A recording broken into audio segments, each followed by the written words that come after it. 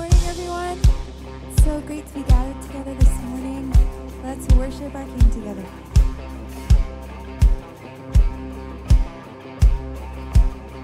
I raise a hallelujah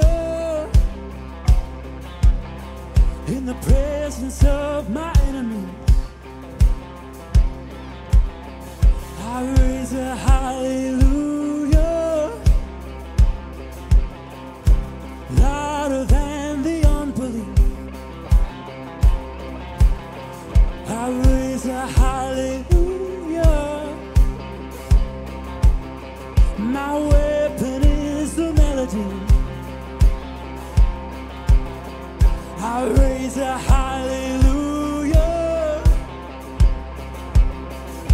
Heaven comes to fight for me. I'm gonna sing in the middle of the storm. Louder and louder, you're gonna hear my praises roar. Up from the ashes, hope will arise. Death is defeated, the King is alive.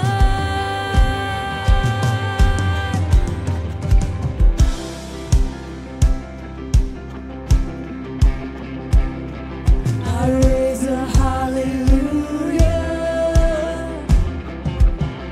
with everything inside of me. I raise a hallelujah. I will watch the darkness flee. Oh, I raise a hallelujah in the middle of the mystery. I raise a hallelujah. Fear, you lost your hold on me. I'm gonna sing in the middle of the storm. Louder and louder, you're gonna hear my praises roar. Up from the ashes, hope will arise. Death is defeated, the King is alive.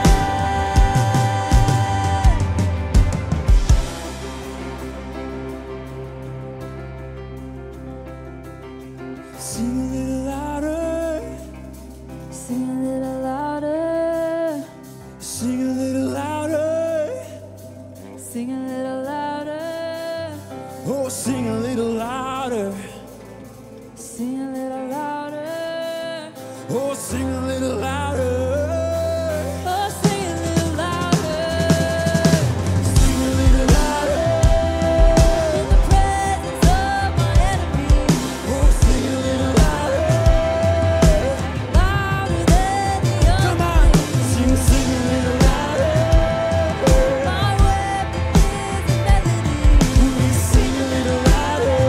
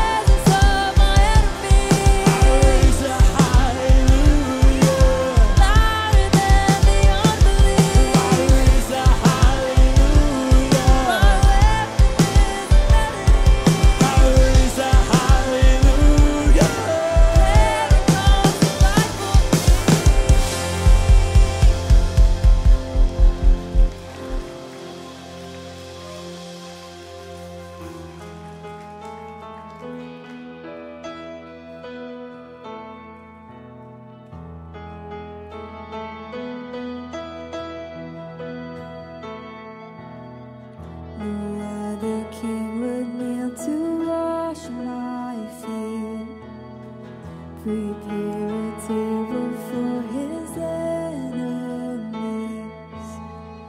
Lay down his glory for the least of things. No other king would touch a leper's skin. Open his arms to let the outcast in. Respond with mercy in the face of sin.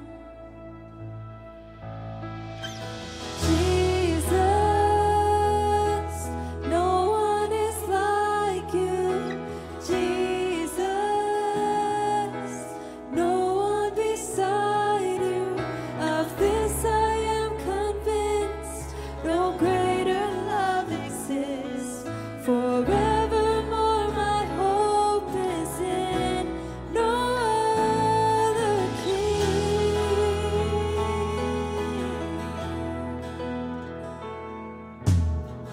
No other king would stand the mockery. He led to slaughter and refused to speak. Take up the cross and choose to die with thieves. Take up a cross and give his life for me. Jesus, no one is like you. Jesus, no one beside you. Of this I am convinced, no greater love exists. Forevermore my hope is in no other king. All the praise, all the praise, all the glory to your name. All the praise, all the praise, all the glory to your name. All the praise, all the praise, all the glory to your name. All the praise, all the praise, all the glory to your name.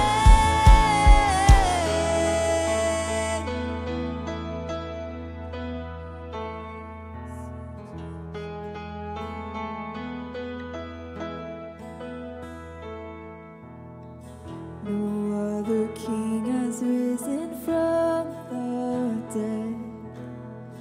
Knock down the gates of hell with just one breath. No other king will reign until the end. Jesus, no one is like you. Jesus, no one beside you. Of this I am convinced, no greater love exists. Oh my Jesus, no one is like you. Jesus, no one beside you. Of this I am convinced, no greater love exists. Forevermore my hope is in no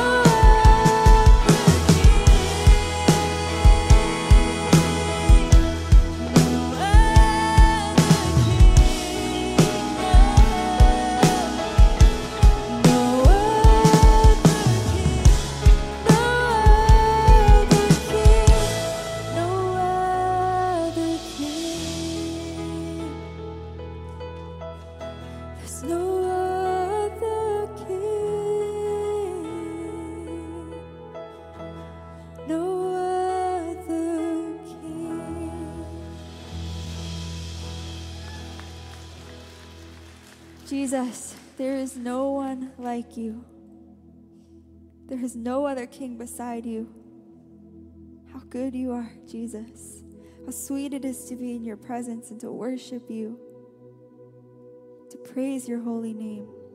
God, I pray that as we are singing these songs and these lyrics, that the power of the gospel, the power of what you did on the cross for us, would change us, that it would give us life, Jesus, that we would live it out. And Lord, I pray that you would give us boldness to not hold it to ourselves, but to go out into this dark world and be a bright light for you, Jesus. I pray that when people encounter us, that they encounter you. So would you work through us, Jesus? Would we be vessels for honorable use, for your name and for your glory, King Jesus. Amen.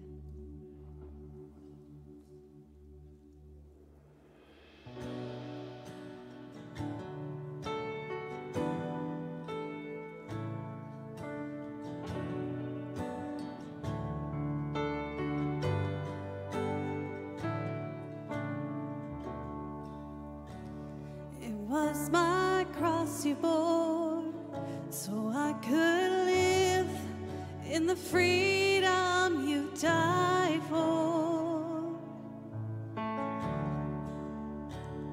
And now my life is yours, and I will sing of your goodness forevermore. Worthy is your name, Jesus.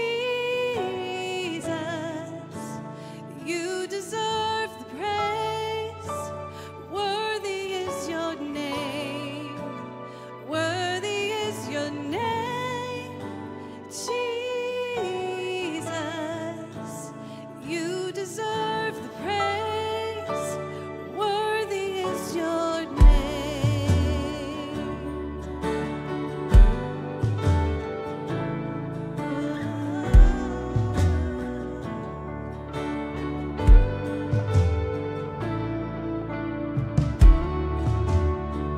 And now my shame is gone. I stand amazed in your love undeniable.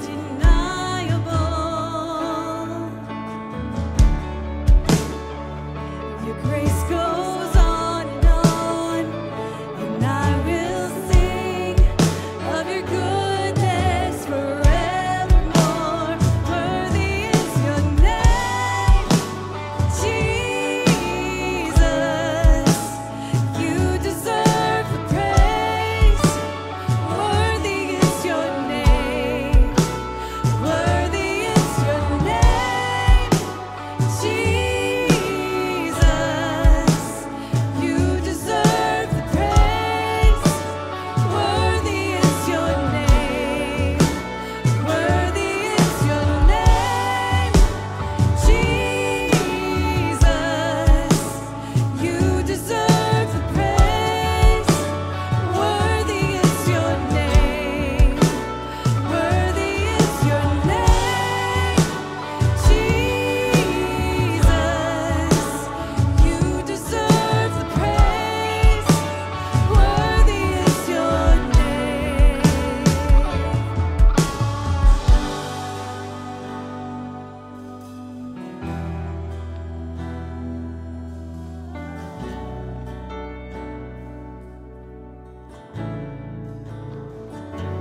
Be exalted now in the heavens as your glory fills this place.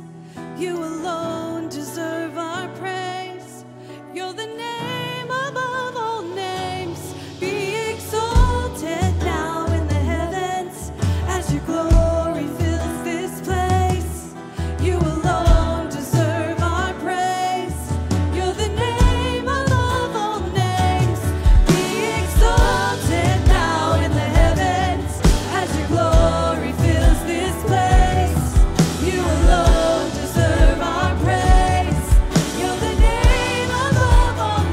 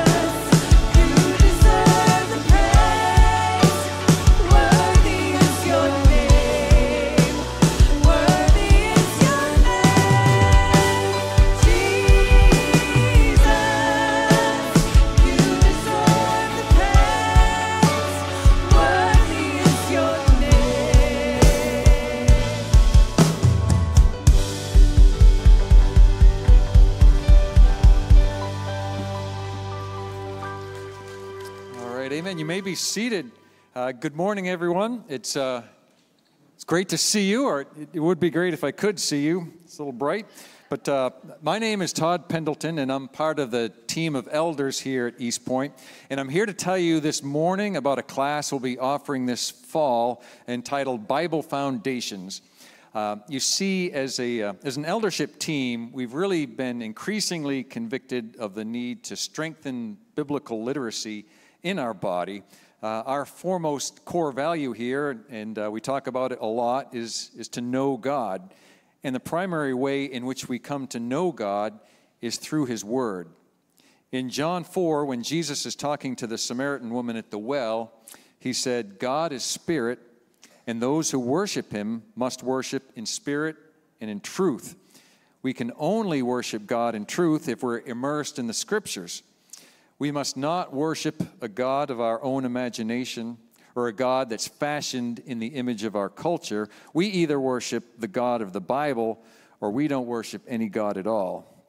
So we're putting together an 8-week class. It's designed to help lay a foundation for biblical understanding. Each class will be about 90 minutes. Someone told me a couple of weeks ago, Todd, you realize the average attention span of the American adult is 7 to 8 minutes. So this will stretch that a little bit, but we'll try and be gentle. We'll spend the first class establishing our church's view of the Scriptures as the inspired, authoritative, and infallible Word of God. And incidentally, this was Jesus' view of the Scripture as well. When he came to be arrested on the night before his crucifixion, he didn't resist, but he said, all this has taken place that the Scriptures of the prophets might be fulfilled. If the Son of God submitted to the authority of Scripture, then we really should as well. After that, we'll spend 3 classes taking an overview of the entire Bible. We'll spend a couple of weeks in the Old Testament and a week in the New Testament, just providing an overview of biblical history, and we'll look briefly at the different types of literature reflected in the Scripture, and we'll try and get a glimpse of the overarching story that God has written for us and see how we fit into it. After that, we'll spend the next 3 classes examining how do we study the Word of God. Paul told Timothy to present yourself to God as one approved, a worker who has no need to be ashamed, rightly handling the word of truth. So that will be our task, to learn how to rightly handle God's word. We'll talk through the processes of observation, examining what the Bible says, of interpretation, of understanding what it means, and of application, which is taking that truth and using it to help shape our lives.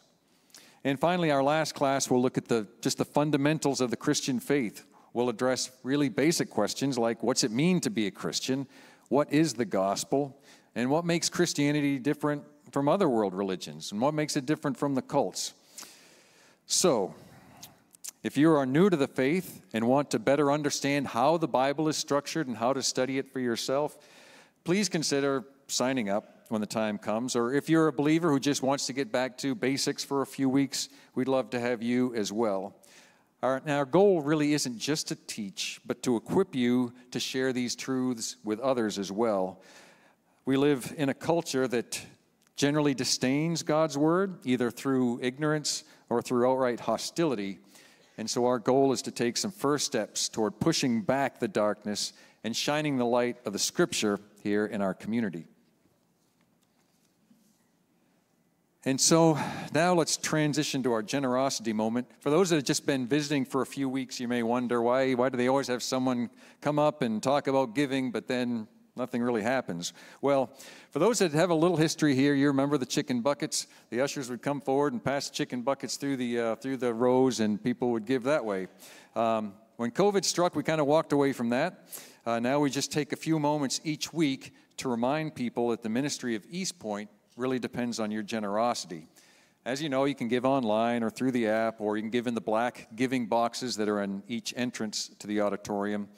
But we as leaders have seen God provide faithfully through some really challenging times, and to those who have given faithfully, we're very thankful. In 2 Corinthians 9, 7-8, Paul writes that each person should give as he has decided in his heart, not reluctantly or out of compulsion, since God loves a cheerful giver. And that really should be our model for giving. We give out of love.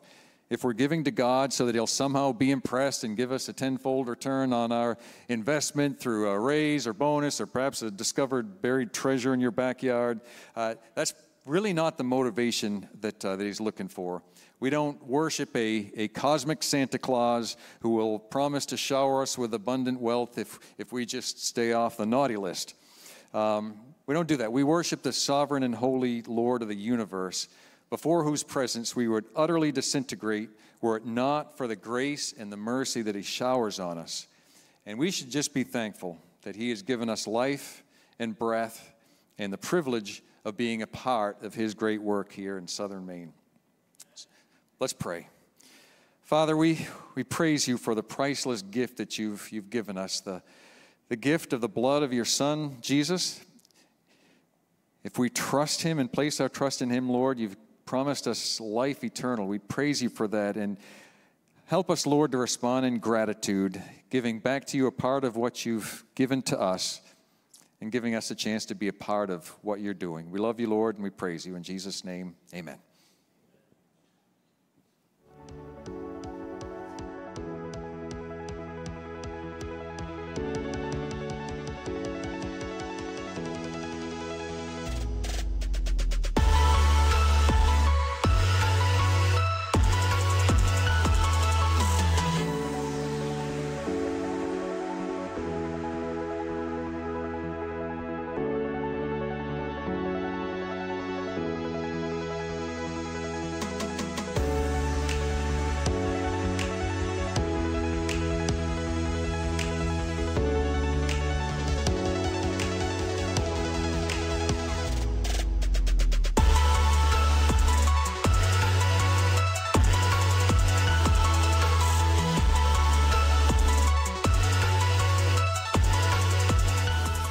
Morning, church. How are we this morning? All right, it's coming. It's coming. It's coming. Hey, I got a quick exercise. Turn to your neighbor and look at them and say, you can know God. You can know God. How many of us believe that this morning? Do we believe that? Do we believe that we can know God? I'm so glad that Todd was out here sharing about what we're going to be teaching through as a group this fall called Foundations. Biblical foundations. And as many of you, whoever here has built a home before, the first thing you got to start with is a foundation. And Jesus even said, if we don't have a foundation that is the rock, him upon which it's built, we're just building sandcastles on the beach. Because the tide comes, the waves come. When it comes to our following Jesus as a church family, our foundation is the scriptures that point to Jesus Christ. That's our foundation. That's where we build from. And it's so important that we, as a church that's on mission to make disciples, that we are seeking gospel transformation in Greater Portland, that we, not just the pastors or the teachers or the elders, that we build our foundation on the Word. And so that's why we're offering that class. That's why we're going after this, so that way we can continue to impact this region. As you can see behind me, we have this incredible For Greater Portland cutout right here.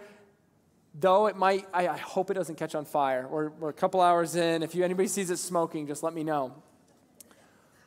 But we want everybody to know that we are for Greater Portland, that we are for this region. We're for gospel transformation in this region, and we have a mission, right? We have this vision to see the gospel transform people's lives, one life at a time or entire households at a time. But we have a role to play in our mission, and that's to be disciples of Jesus who share him with others, right? We all have a mission to live on. We have a purpose for our day and our life, and it's to be disciples of Jesus who share him with others. And we believe that we have 4 core values. We've identified them in disciples of Jesus that are so important for us to take hold of. These values define who we are. They're fruit that bears in our lives if we're truly disciples. And so as we unpack these over the next 4 weeks, they might challenge some of us. We might say, man, do I really live into that? Is that something that's happening in my life, or is that something that's missing? Well, that's okay if this is challenging. It's okay if it might sting a little or it makes us a little uncomfortable. That's what Jesus, through his Spirit, wants to do in us every single day, is make us uncomfortable for his mission and his redeeming plan for this world. And so we're going to be traveling through those values over the next few weeks, leading up to Sunday, September 18th, which is Vision Sunday. Vision Sunday is going to be a blast. We're going to gather at 9 and 11 as we typically do, but then everyone gets to come back and bring a friend to our afternoon block party out in the parking lot. We'll have food trucks, we'll have bounce houses for the kids and the students, we'll have games, we'll have a canine exposition with our partners at South Portland Police Department, and I'm advocating for a dunk tank for Scott. All right, you guys are helping me in that campaign.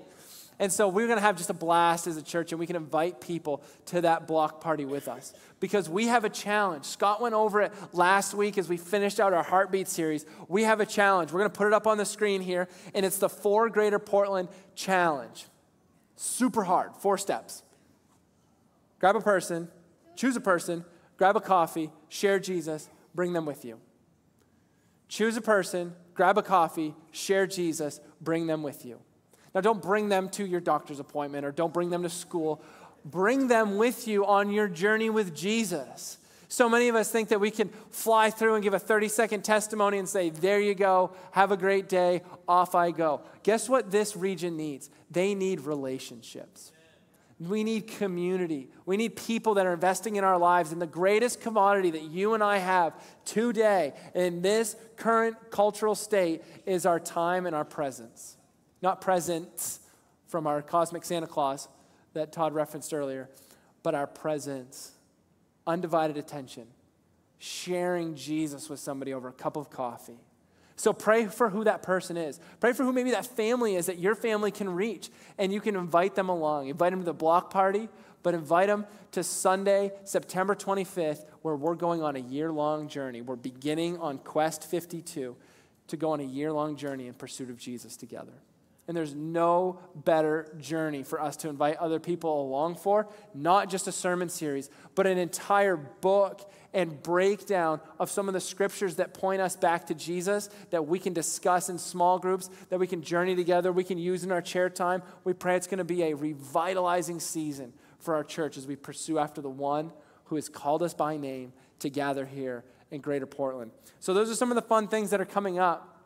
But I want to go back to the little gimmick I had you say to each other as your neighbor sitting next to you. You can know God.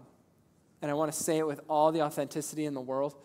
You can know God. Think about that. Think about the reality that we can know the creator of the universe. Go stand out on the beaches over in South Portland, look out over the islands and the entire seascape.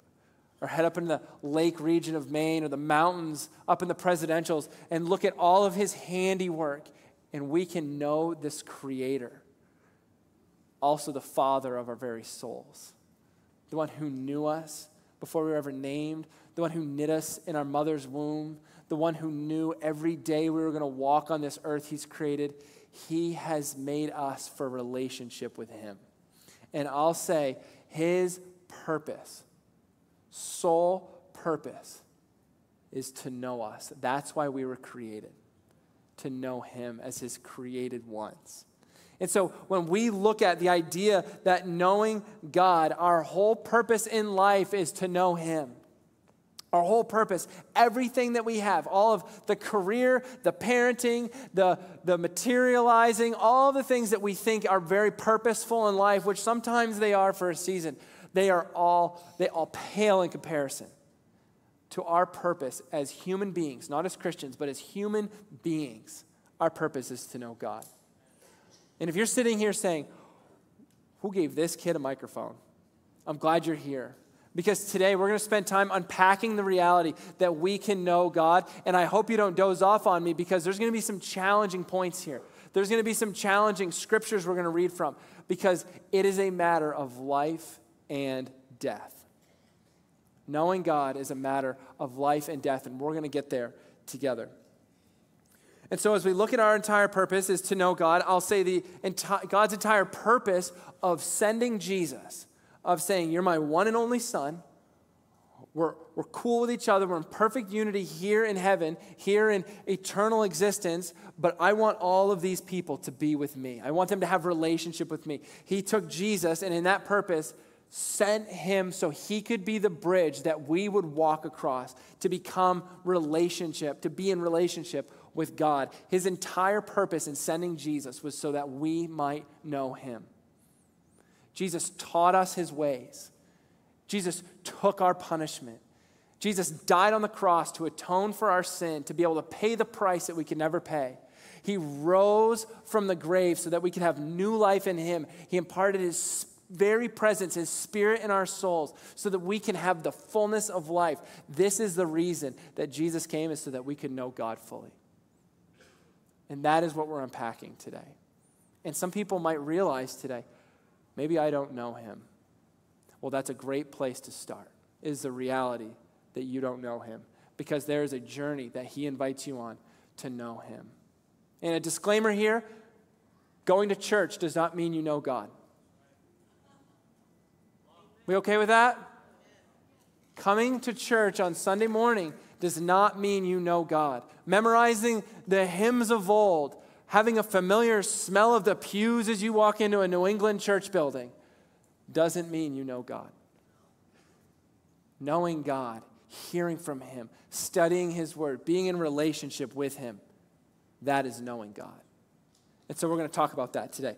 So Jesus himself said to his disciples in John chapter 10 some very profound things that we're going to unpack. And these things are so profound, I want to put another little disclaimer on them, that unfortunately I didn't pick this text. Right? My wife earlier in the week was saying, hey, what are you preparing for? What do you get to preach on this Sunday? And I said, wow, I get to pack in the reality that we can know God in 30 minutes. And she said, well, why don't you use John chapter 10? And I said, well, I will. What's in John chapter 10? But then I looked and I saw exactly what she was talking about. Is Jesus paints this duplicitous picture of who he is for us as chosen people of God. And so as we unpack this, hang in there with me and recognize what Jesus has done and is doing in your life so that we might know him eternally. And so in John chapter 10, starting in verse 7, Jesus says to his disciples, very truly I tell you that I am the gate for the sheep. All who have come before me are thieves and robbers, but the sheep have not listened to them. Quick point, this is after they've engaged the Pharisees and the Sadducees. Jesus is pointing back to those guys, the religious leaders of the day, and saying, they don't know what eternal life is like. I am the gate. They aren't. They aren't the ones that lead you into eternal life. And so Jesus continues on and says, I am the gate. Whoever enters through me will be saved. They will come in and go out and find pasture. The thief comes only to steal and kill and destroy. I have come that they may have life and have it to the full. Notice that Jesus is referencing that he's the gate, not the wall.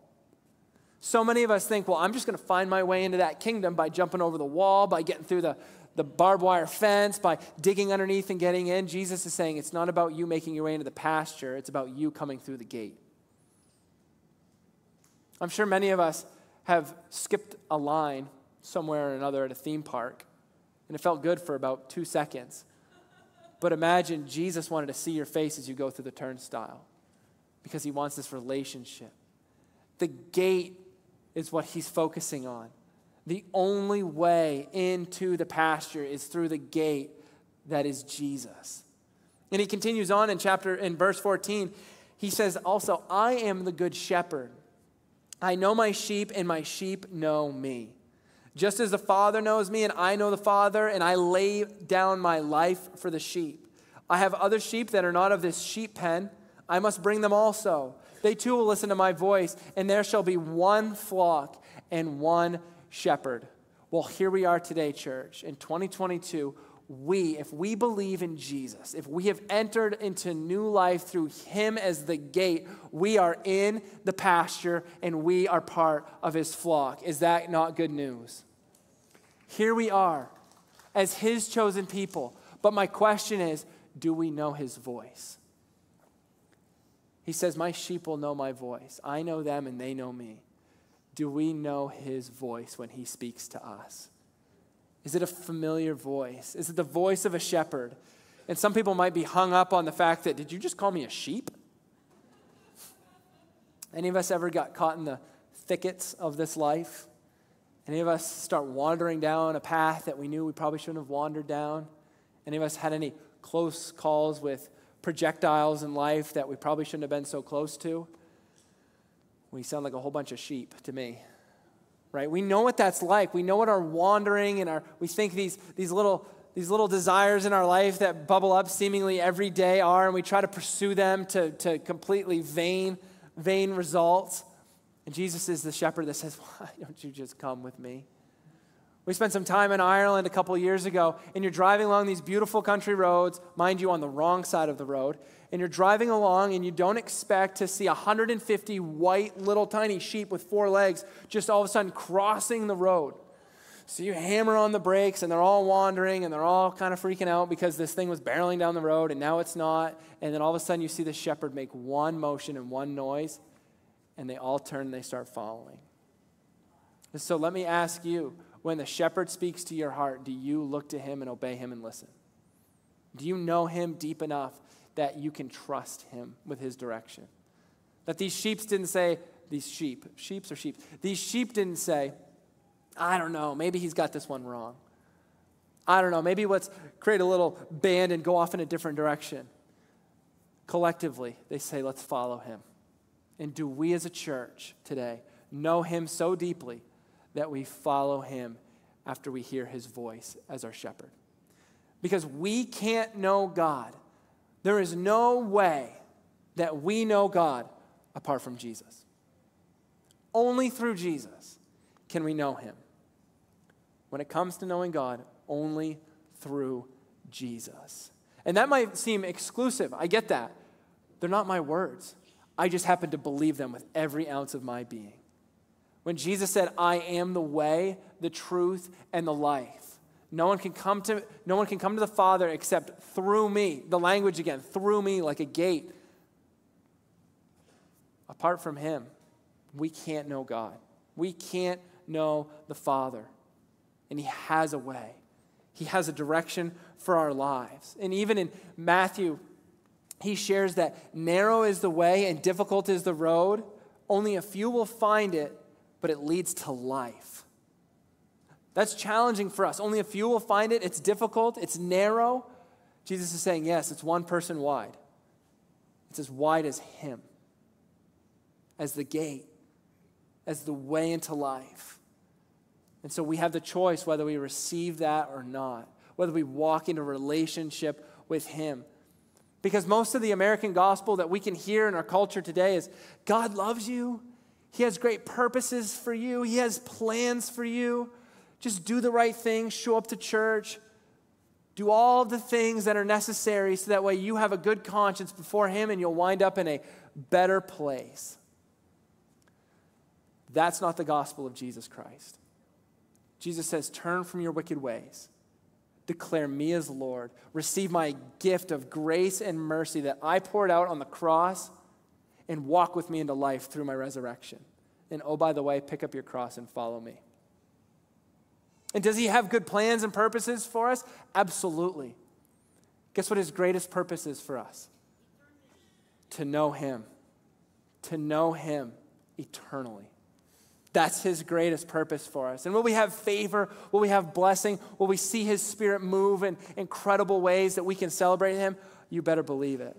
But will we also have suffering, pain, trials, and trouble in our life? Yes, we will. And like a father, we don't expect him to be a genie in a bottle that just grants all of our wishes and makes all the pain and disaster go away. Our soul actually needs just our Father to walk with us through those seasons and to point out, do you see what I'm teaching you here? Do you see what I have for you through this? So when we know God, only through Jesus, when we know him, we see that he does have a plan for us. It's just to walk the narrow, difficult road that leads to life and invite as many people we can along with us. And so when we think about God and as this relationship that we get to know him as we're on this journey with him, I'm brought back to this this story that this marriage counselor I was reading about once shared in his marriage counseling sessions. He broke the marriage and the relationship building down to a really unique analogy that I've held on to for years now. And he said, when you're getting to know your spouse, you have a choice to make. Are you going to get your bachelor's degree, your master's degree, or your doctorate? Because if you're just in pursuit to just know them so-so and kind of have a decent, less tumultuous relationship and kind of get by, maybe a little separated, but you know that you're married and you know you care for each other, just study that spouse as if you're getting your bachelor's. Just study them to the extent that you know you can walk away and know them to some extent, and it's worth a diploma.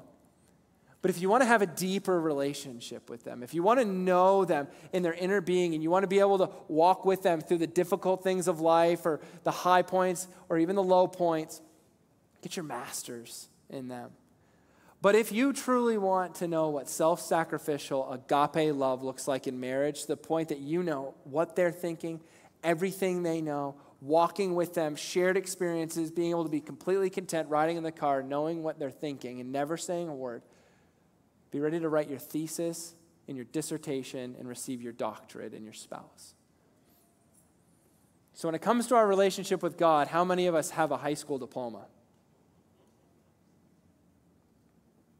I felt like that sometimes. Right? I'm studying and getting all this practical, really niche experience with other things, and yet when it comes to God, I just kind of know what was shared on Sunday morning. I kind of just know what happened when I was in the building, but when I went home to do my other extracurriculars or maybe work on my homework, it didn't happen. I'm just going to show up the next Sunday and learn what I can and trust the pastor, trust the teacher. Here's the deal. Don't trust us. Every scripture that we put up there, you should be going back in your word and saying, is this true? What does this mean for my life? But if we're on this pursuit to know God, we've got to be investing our time, investing our energies in really, truly going after the one who says, I paid the price so you can have eternal life in me. Let's get to know each other. And do we shut the door and say only on Sundays, or do we open up the door to our hearts and say every ounce of me deserves your focus? And so when it came to my relationship with God, about 8 or so years ago, I could rattle off all the hymns in the hymn book. I could go through all of the confirmation exercises. I could tell you all about the religiosity of the church context that I grew up in. And I could point you to the people that I knew had a deep, deep relationship with God. But for me, I was more like at a kindergarten graduation with my handprint on the paper and 2 letters backwards, right? I had all this deep desire to receive the gospel of Jesus, to know God loved me, but when it came to relationship with him, I didn't have much of one at all. And yet by his grace, he pricked my heart through a series of circumstances, and what I recognized is I had all the tools I needed to begin developing this relationship with him. A Bible, a journal, and an alarm clock. Really hard things to grab a hold of. Most of us have them all on our phone now. So we have no excuses. I even put my alarm clock down in the kitchen. You know why? Because I would snooze it if it was in my bedroom. And you should see me at 5 o'clock scrambling down the stairs trying to get to my alarm clock and shut it off before my wife and my 2 kids wake up. I'm not going back to sleep after that because my heart's beating out of my chest. But from there, I get my quiet time with Jesus. And so years and years ago, I began just discovering who God is through the scriptures, through other resources, through prayer, spending an hour a day at least just pursuing after God. And you know what happened? He began to speak to me. He began to teach me the things that I was reading in the scriptures. I began to understand what the beginning books, the Tanakh of the scriptures was. I began to understand what the epistles were about and Revelation and the minor prophets and the major prophets and the redemption story of God. And did I have to go to school just to build relationship with him? No, I just had to have a hunger for him to develop that relationship with Jesus. Because when we engage his word, his written word, his logos, he begins to teach us all about his character. And his logos, his written word, becomes his voice in our hearts, his rhema.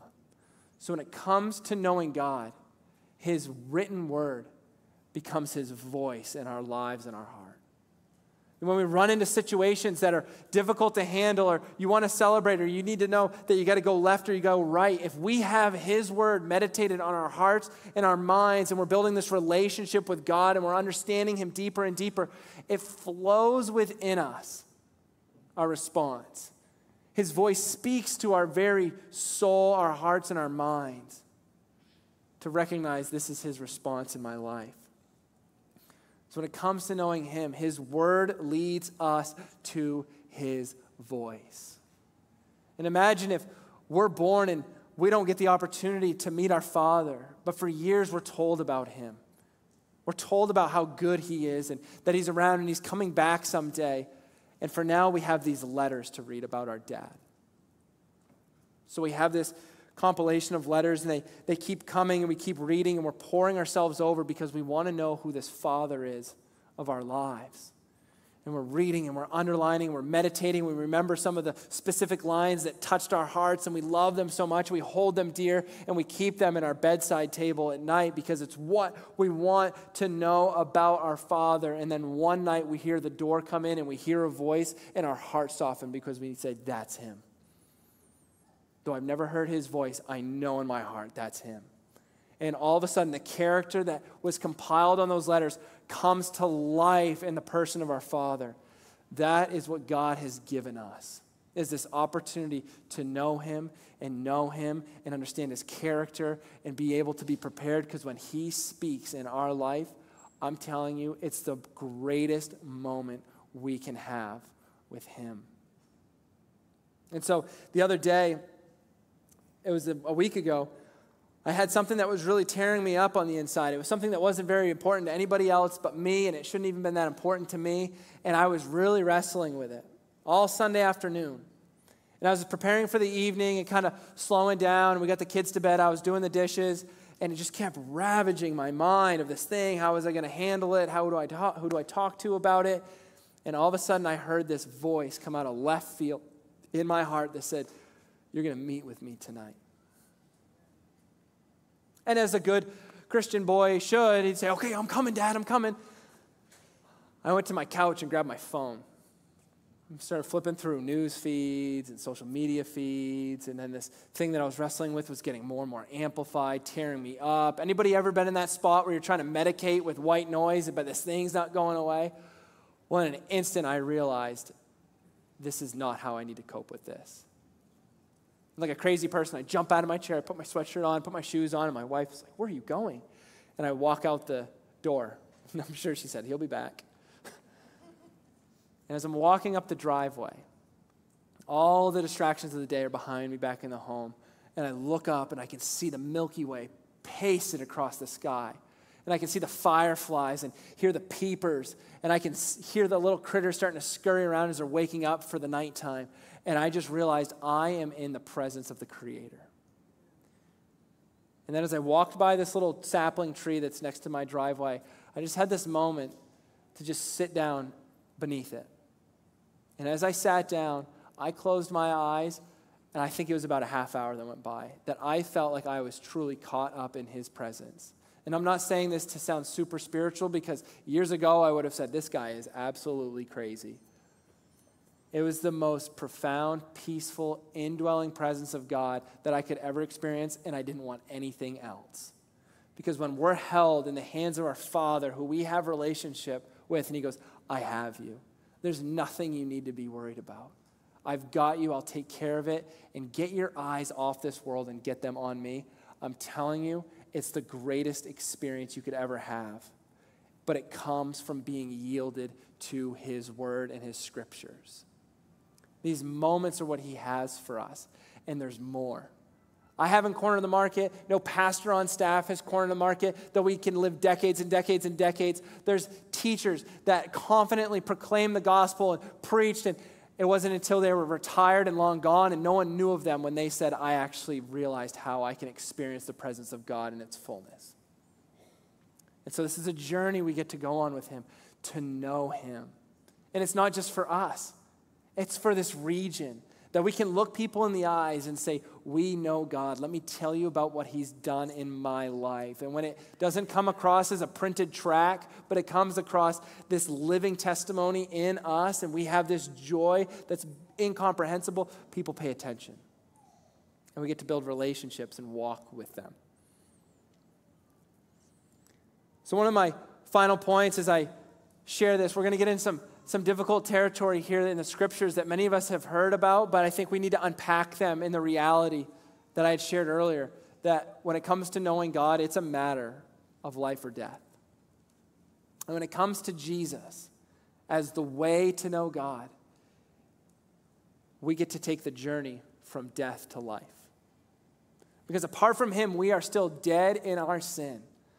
We are still separated from God, not able to build relationship with him. But when he enters our lives, he opens the gate to enter the pastures of relationship with God. And so Jesus says this in Matthew chapter 7. He says, "Not everyone who says to me, 'Lord, Lord,' will enter the kingdom of heaven, but only the one who does the will of my Father who is in heaven. Many will say to me on that day, 'Lord, Lord, did we not prophesy in your name, and in your name drive out demons, and in your name perform many miracles?' Then I will tell them plainly, 'I never knew you. Away from me, you evildoers.'" How many of us have a laundry list of achievements, like prophesying in Jesus' name, driving out demons in Jesus' name, and performing miracles in Jesus' name? How many of us have that for a rap sheet? And Jesus is saying, that doesn't matter if I don't know you. This is a difficult thing to wrestle with. Jesus would have even said that. This is a difficult thing to wrestle with because he wants more than anything to know us. So if we look at this in contrast, when we come up to Jesus and say, "Jesus, we didn't do all that you had asked. We didn't achieve all the things I know you wanted to. We didn't do, but I bled my heart out. I wanted nothing more than to know you. I wanted nothing more for a relationship with you. You were gracious and you spoke to me. You walk with me. We had relationship." I'm sure Jesus will say, "Come enter full rest in my paradise because I knew you." Doesn't matter how many church services we go to. Doesn't matter how many altar calls we've responded to. Doesn't matter if we've taken our first communion or our last. Doesn't matter if we've read the Bible in a year. Doesn't matter if we've served our guts out for social justice. If we don't know God, I don't know what Jesus has for us. And he makes it pretty clear here in the scriptures. But if we do know him, he has everything that's included in abundant life for us. He has everything that our soul could ever desire. He has everything for us because of relationship. And when we know him, we know the Father's will. We know what he has for us. And we're able to pursue him, know him, and live a life for him out of relationship. And this might be a little challenging too. But our spiritual life isn't segregated in the rest of our life, right? Jesus is making it very clear that your whole life has to be knowing me. And many of us might segment, well, we do our church thing, and then we do our gym thing, and we do our work thing, and we do our family thing, and they're all part of a well-balanced life. Jesus wants all of you. Jesus wants your mind, your heart, your body. He wants your relationships. He wants everything or nothing. Just like a father would want to know everything about you, would be able to want to walk with you through the highest of relationship celebrations to the lowest of relational deaths, through challenging times, through celebratory times. He wants to walk with us. And if we're trying to guard our hearts and keep maybe this lifestyle of maybe living in sin, maybe living in a life of immorality over here against God's will, and we're still trying to know him, there's a wall to our intimacy, to our knowledge, and to our relationship with God. He wants all of us. And so Jesus, as he really was closing out his earthly ministry, preparing his disciples in the latter parts of John for what was to come, his persecution, his trial, his crucifixion, and eventually his resurrection. Jesus prepared them for what was to come. And he plainly said, if you abide in me, I will abide in you. If you remain in me, I will remain in you. And apart from me, you can do nothing. He wants all of us. And he continues on in chapter 17 to say this. He looked toward heaven and prayed, Father, the hour has come. Glorify your Son, that your Son may glorify you. For you granted him authority over all people, that he might give eternal life to all those you have given him. And now this is eternal life, that they know you, the one true God, and Jesus Christ, whom you have sent.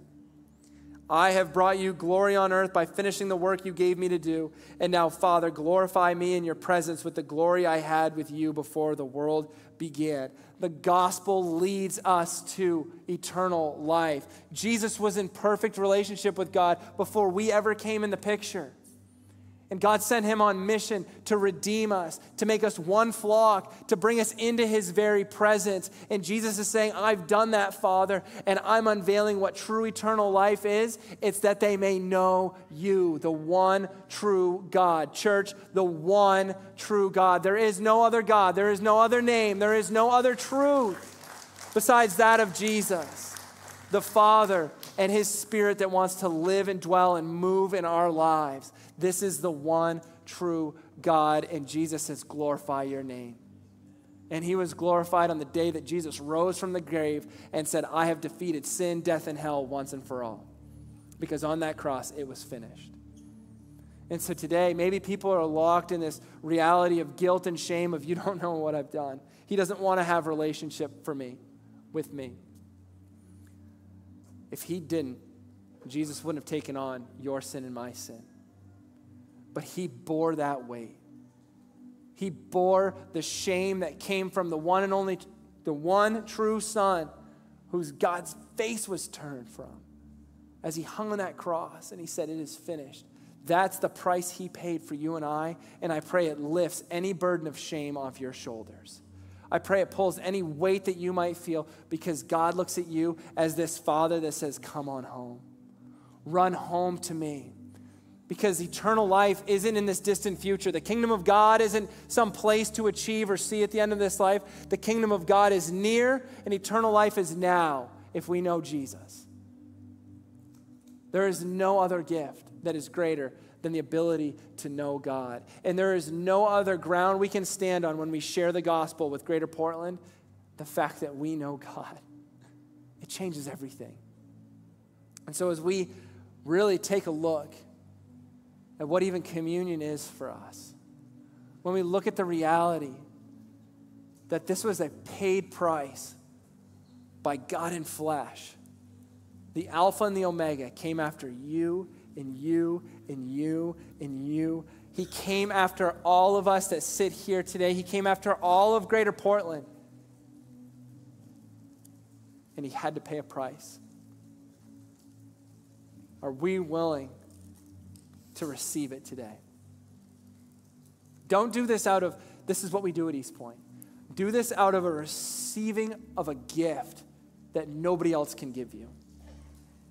And if you have to pause and maybe pass today because you have to wrestle with the fact, do I actually know him? Do I actually believe this? That's okay. But for those of us who do, for those of us who need to run back to our Father, for those of us who need to take that next step with Jesus and start pursuing him in a deeper way through his word and by his Spirit, may we commit to him by taking communion today. Saying, Jesus, we receive your gift so that I can enter into eternal life in knowing the one true God. So that last night, as he was preparing his disciples for what was to come, he took the bread and he said, this is my body, broken for you. Take it, eat it in remembrance of me.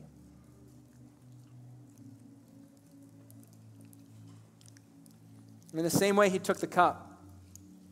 And I want to say this. This is good news. That Jesus, through his Son, that God, through his son Jesus, paid the price. Final atonement, that by his blood, by his wounds, we are healed. So when we take the cup, we are healed in Jesus' name. Drink the cup with me. Let me pray for us. Oh, Father, we recognize that some of this can be really difficult to grapple with. But I pray by your Spirit that you lead every individual in this room, every mind, heart, and soul into a place, even this afternoon, to wrestle with you in understanding what it means to have relationship with you. That God, you don't let them go until they realize what their next step is, to follow you with their entire life. Father, forgive us when we walk away from you. Forgive us when we choose things other than you, when we make idols out of this life and we don't take up you as the one true God, the one who has eternal life in his hands. And thank you for your gracious, merciful gift in your son Jesus. And may we come back to you with our shoulders back, our chins held high, knowing that we as sons and daughters can enter into your pastures of grace and mercy and life abundant because we have entered through the gate that is Jesus. May we know you deeper. May we experience eternal life and your kingdom coming in our lives. In Jesus' name, amen. Would you all join me in worship?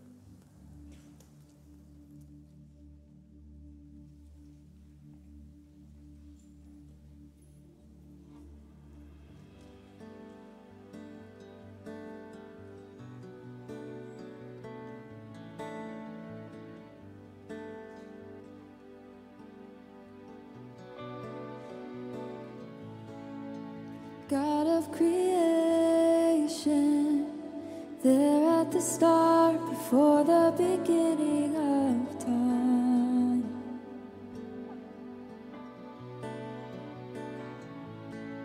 With no point of reference, you spoke to the dark and fleshed out the wonder of light.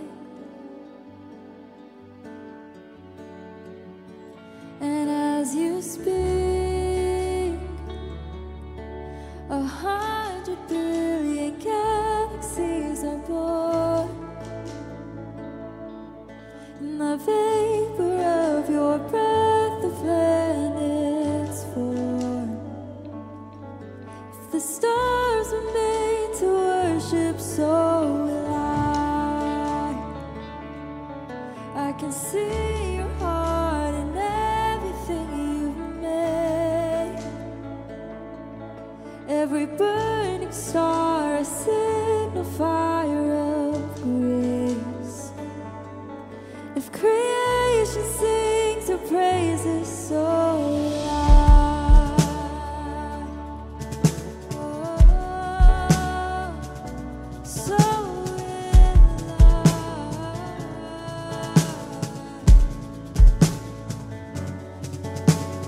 God of your promise, you don't speak in vain, the syllable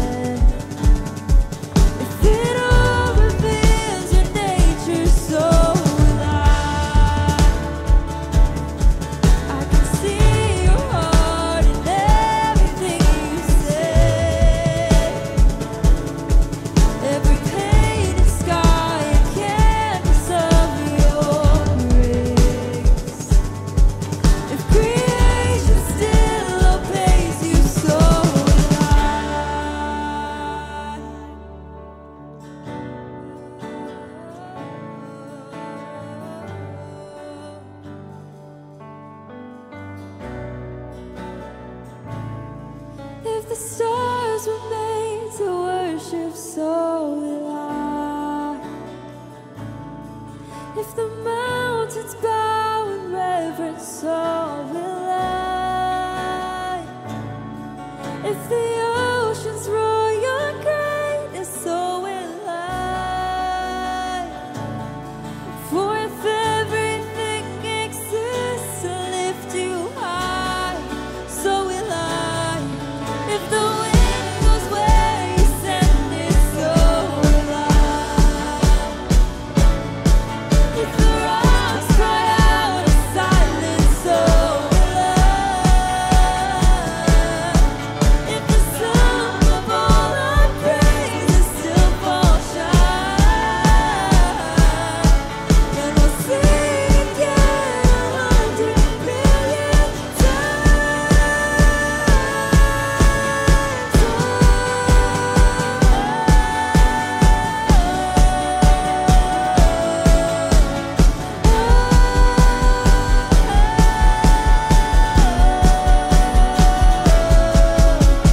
God of salvation,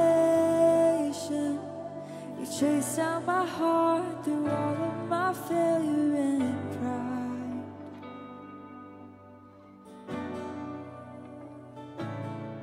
On the hill you created, the light of the world, abandoned in darkness to die. And as you speak, 100 billion failures disappear. Where you lost your life so I could find it here. If you left the grave behind you, so will I can see your heart in everything you were. Every part designed in a work of art. If you gladly chose surrender, so will I can see your heart in a billion different ways. Every precious one, a child you died to save. If you gave your life to love them, so will I. Like you would again 100 billion times. But what measure could amount to your desire? You're the one who never leaves the one behind.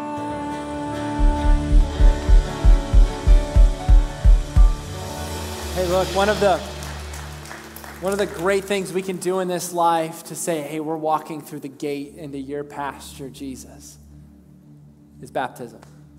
And so we have a couple people that we didn't really have a whole plan for to baptize, but they've just come forward and said, today's the day. Today's the day to give my life to Jesus, declare him as Lord. And so Noella gets to be baptized. Big shout out to her aunt Olive, who's here, who introduced her to this church family 3 years ago. And today, Noella declares that Jesus is Lord.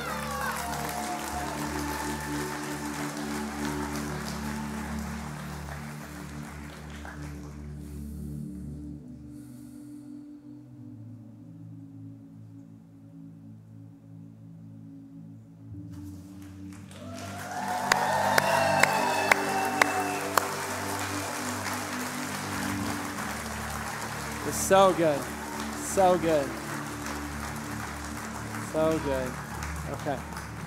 And surprise, we've got a mom, Allison, and her daughter, Kayla, getting baptized as well. So they're coming down.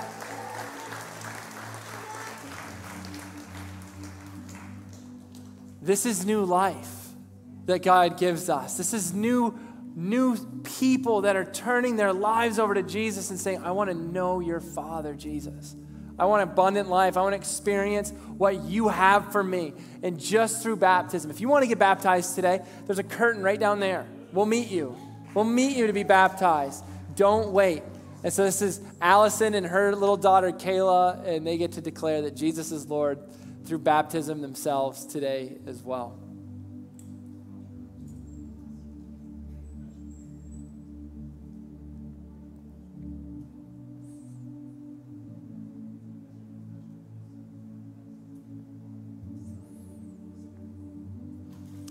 Amen. Amen. Amen.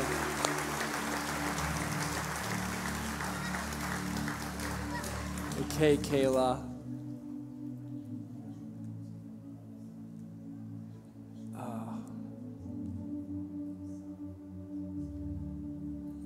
Amen. Amen. Kayla, can I get a high five? Hey, can I get a high five? Awesome. That's life. And if there's anybody that wants to be baptized, anybody that wants to say, today's the day, I want to know God, I want to get closer to him, let's start with baptism. Let's walk with you in discipleship, get you plugged into community, and begin that journey together. Because knowing God is eternal life, period. And so we thank him for that. We thank you for being here, church. May we exemplify this value even this afternoon as we pursue both Jesus and this region for the gospel. So have a great afternoon, have a great week, and we'll see you next week as we dive into Find Freedom.